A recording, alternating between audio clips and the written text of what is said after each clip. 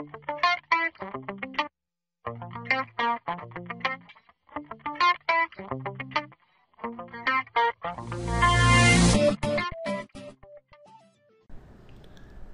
this video, you'll learn how to log on to 2FA1 using an RFID card.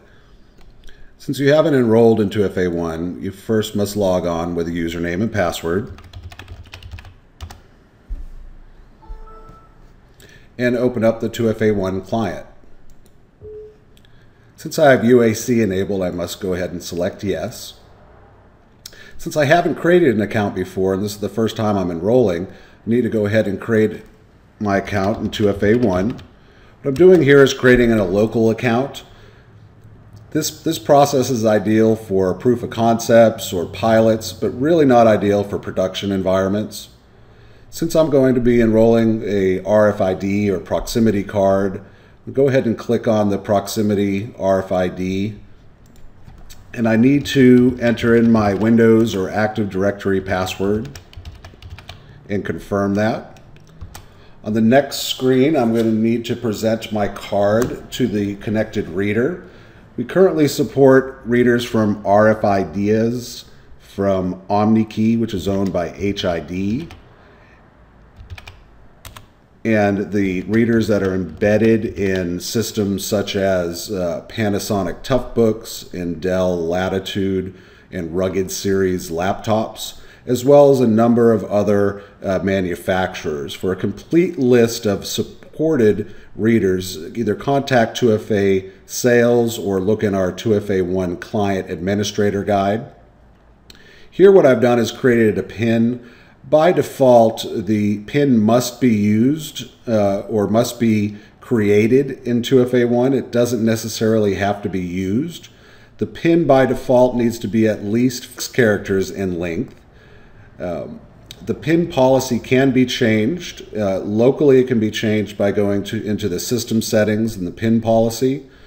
In a production environment, it's best to select and configure your PIN policy through 2FA1 server.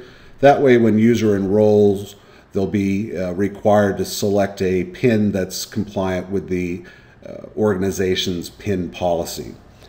So I've gone ahead and created my PIN. I'm going to go ahead and click OK. I'm not going to enroll anything else at this time, so I'm going to go ahead and click Save. It's going to require me to log off.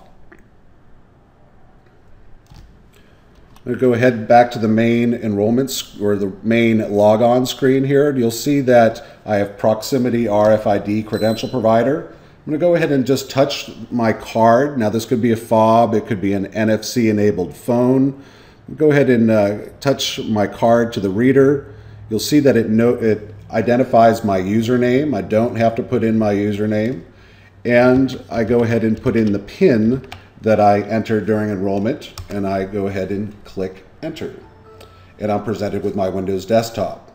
Now from here, there are a number of things that I can do. I could go ahead and click Lock Workstation, and that would go ahead and lock the screen. I can also go ahead and tap my card on the reader, and that'll go ahead and lock my screen. And through 2FA1, you can configure the system to do a number of different actions when you present the card to the reader, such as do nothing, lock the screen, or to log the user off. Also, when unlocking, you can set PIN policy so a PIN is either required or not required when unlocking your system. By default, the PIN is always required, so I presented my card to the reader again. I'm entering my PIN and pressing Enter, and you'll see that I'm presented with my Windows desktop.